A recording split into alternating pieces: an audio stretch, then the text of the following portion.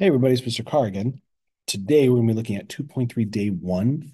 The goal today is to solve a quadratic equal to 0 by using factoring. Okay, so here's an example of a quadratic real quick. The goal with factor solving, I want to find these points right here. We're trying to find where it crosses the x-axis is the idea. Okay, so that's what we're going to find here. Now, a couple of some vocab terms to talk about.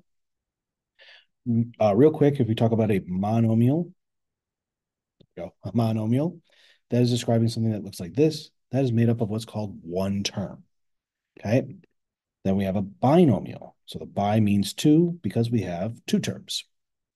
And finally, the trinomial has one, two, three. That gives us three terms. These all fall under the same blanket term, which is polynomials.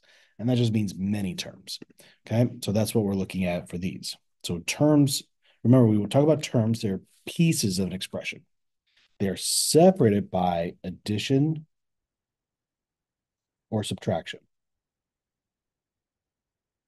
Okay. That's a very common mistake that people make. They want to count things as being one term or two terms. If they're two terms, they're like two things multiplied together. So we have addition or subtraction signs separating these three is the idea. Okay. So factor the trinomial as a quick reminder. Okay.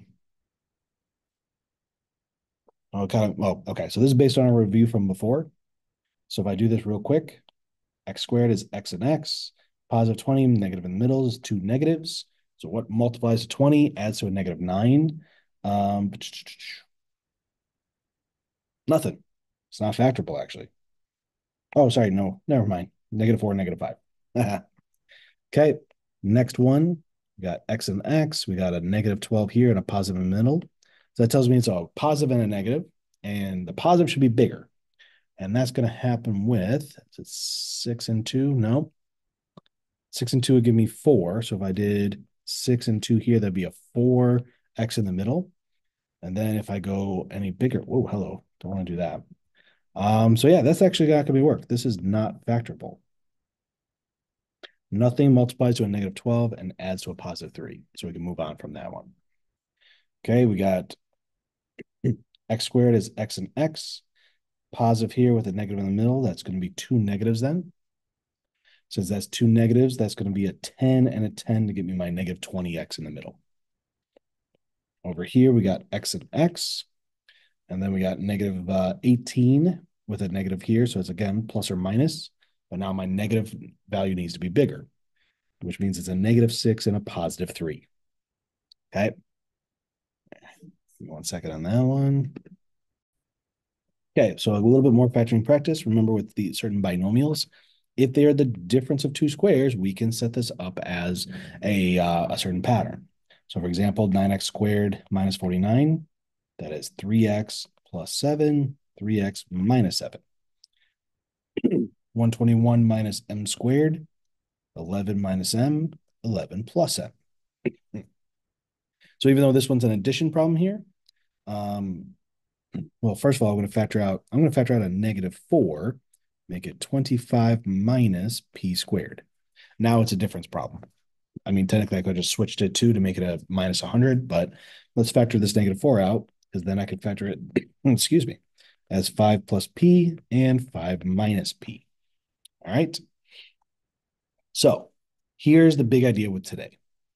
If big question mark times a big question mark equals 0, then what do we know about these question marks? Or as a little bit maybe smaller to write, if I know that I multiply two numbers together, a times b, and the answer has 0, the only way for that to work is either a equals 0 or b equals 0. This is called the zero product property. Okay. Zero. So that's what our zero product property is telling us here. Now, the key here is it has to multiply to 0. Okay. That's the only way for me to make this work at this point. So if it's equal to 0, then we are allowed to do this, because if we're multiplying and it comes out to 0, then again, the only way for that to work is if at least one of those numbers is 0. Okay. So that means something like this. If x plus 3 times x minus 1 in my factor form equals 0, then the only way for that to work is that x plus 3 equals 0 or x minus 1 equals 0, which means x is a negative 3 or x is a 1. Okay, that's our zero product property. So, oh, there it is right there. So we're going to find our roots for this. Now, if you see the term roots, it has multiple meanings. It means roots, it means zeros, it means solutions. All of these terms kind of mean the same thing, and they all refer to this. We're finding where does our graph cross the x-axis, okay? Which means we also can call them x-intercepts in all honesty. So in order to make this work with factoring, we've already got it equal to 0 for this first example. So I'm going to go ahead and do my factoring now. If I have a quadratic it is set equal to 0, now I want to put it into factored form so I can apply my zero product property. So I know x squared has to come from x and x, a negative 36 with a negative 5. I know it's got to be a plus and a minus, and this is my larger value. To make this work out here with a 36, that's going to be, we got 9 and 4. So negative 9 and a positive 4 works. So here's the part that's different from the previous lesson. Not only do we want to factor, we want to apply our zero product property. Either x plus 4 equals 0 or x minus 9 equals 0. So I subtract that over, I get x equals a negative 4, and I add 9 over, so I get x equals positive 9. Both of these are considered to be answers here. Let's do the same thing here. It's already equal to 0, so we're going to go ahead and go to the factoring. X squared has to come from x and x. We have a negative and a positive, so it's got to be two negatives. So in this case, to get a positive 4 and a negative 4, it's got to be two negative 2s. Now, I could split them up as two separate ones, but it doesn't really matter. They're the same thing. So in this case, I get one answer, and that is 2. This one right here, the only thing I have to do different is I got to first make it equal to 0. So if I subtract this over to the other side, that's z squared minus 3z minus 54 equals 0. And now I can go to my factored form. So, and then z and z go there. Negative and a negative, again, means a positive and a negative, with my negative value being a larger number. So we have multiplying a negative 54, looks like 9 and 6. Yeah, negative 9 and a positive 6.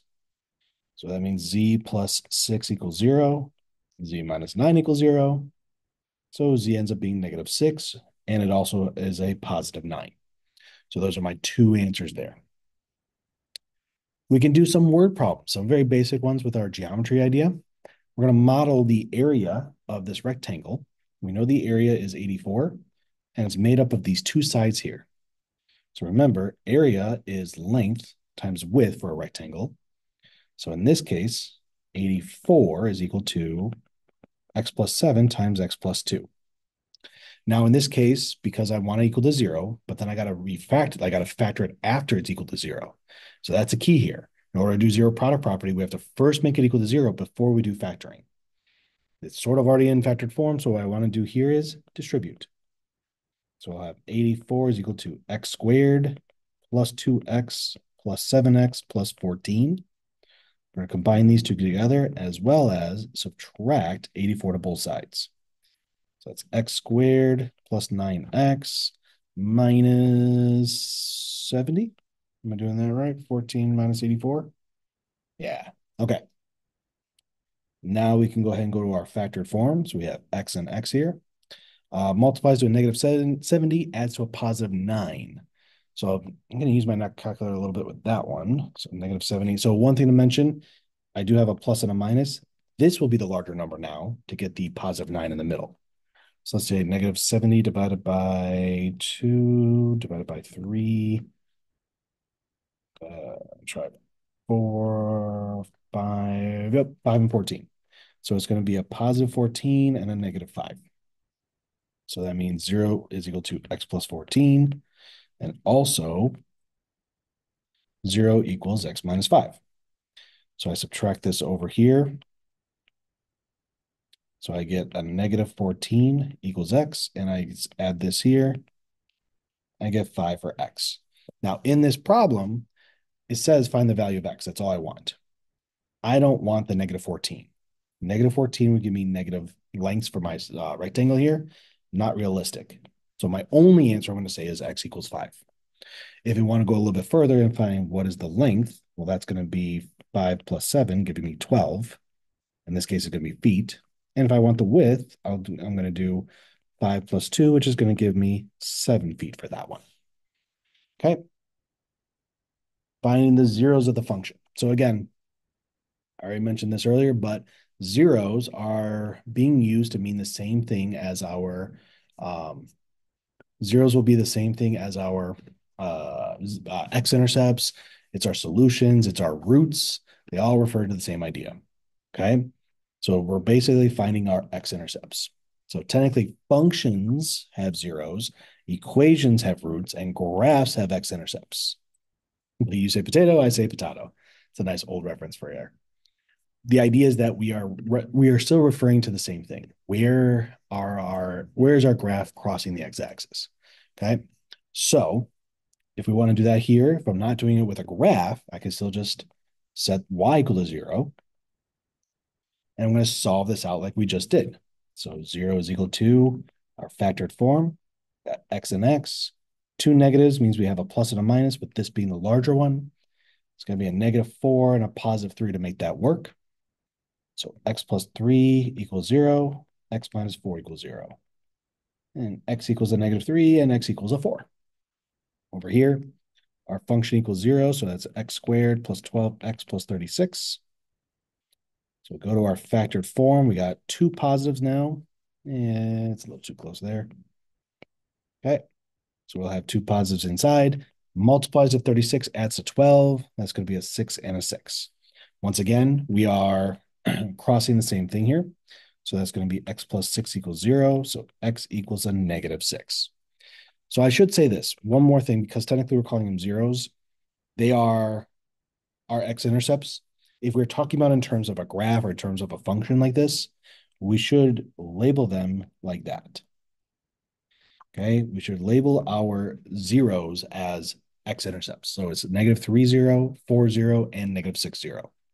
Keep in mind, this one's crossing twice, but this one's only crossing one time. Okay, so slightly different looks to their graphs. All right, last two.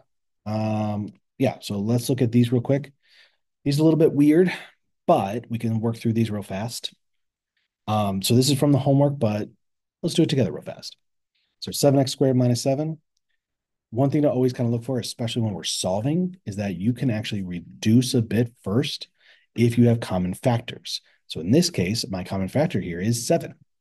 So if I use that 7, I can just divide everything here by a 7. Whoops. So I get 1x squared minus 1 equals 0. If I do my factoring now, I can do it as the difference of two squares. So that's x and x plus 1 and minus 1. X plus 1 equals 0, x minus 1 equals 0. So x equals a -1 and x equals 1. Same thing here. I want to make this equal to 0, so I'll bring the 25x over. It'll be minus 25x plus 30 equals 0. Instead of trying to factor right now, everything here is divisible by 5. So let's do that real quick. So I get x squared minus 5x plus 6 equals 0. And now it's much easier to work with. So I have for my factors x and x. Positive 6 here with a negative. That means it's two negatives, making it -2 and -3. So that means x minus 2 equals 0, x minus 3 equals 0. So x equals 2 and x equals 3. We try to sum up everything with today. One big idea. Zero product property. You have to have your quadratic equal to 0 first, then you can factor them, and then you can separate them into two different answers to solve out. But that is it for today. Take care, everyone. I'm sorry for that.